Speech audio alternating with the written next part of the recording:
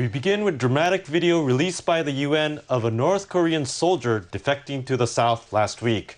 And in a rare finding, the UN says North Korean troops violated the armistice put in place at the end of fighting in the Korean War. The violation took place in Panmunjom, often called the Truce Village. An actual peace treaty was never signed. The area is jointly managed by the UN command, comprising South Korean and U.S. troops and the North Korean military. Let's look at the UN footage following their timeline minute by minute. November 13th, 3:11 p.m. A military vehicle driven by the defecting soldier is seen traveling at high speed on the North Korean side.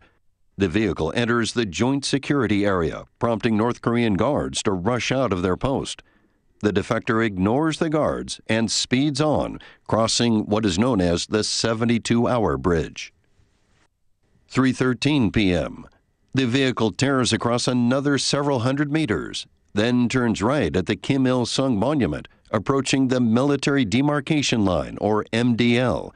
It hits a ditch under a tree and comes to a stop. 3:14 p.m. North Korean guards, alerted, rush out of a facility and toward the vehicle. 3:15 p.m. A soldier emerges from the vehicle and races toward the South Korean side. The four guards give chase and begin shooting. Firing weapons across the MDL is a violation of the armistice.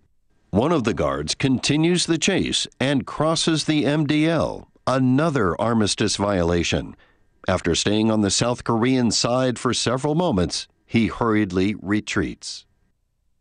The soldier finally makes it across the border. 3:43 p.m. The soldier is seen collapsed beside a building on the South Korean side. Separate footage from a thermal imaging device shows two South Korean soldiers crawling to the wounded man. A U.S. helicopter transports him to a hospital. The defector had been shot at least 5 times.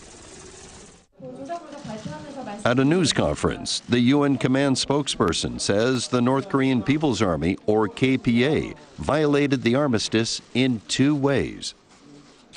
The key findings of the Special Investigation Team are that the KPA violated the armistice agreement by 1, firing weapons across the MDL, and 2, by actually crossing the MDL temporarily. The UN command says it has lodged a protest with Pyongyang and asked for a meeting to discuss how to prevent a similar occurrence. The defecting soldier was unconscious and in serious condition when he was transported to a hospital outside Seoul. He underwent 2 operations and is now conscious. The doctor who operated on him held a press conference today. Dr. Lee Kook-jong says the soldier is able to speak. At first he was groggy and screamed and uttered unintelligible words, but he is recovering very quickly, probably faster than ordinary patients. He says the man is listening to South Korean pop music and watching television, but stresses he's still recovering in intensive care. The doctor adds it will be some time before the man can speak to South Korean authorities about the motives behind his defection.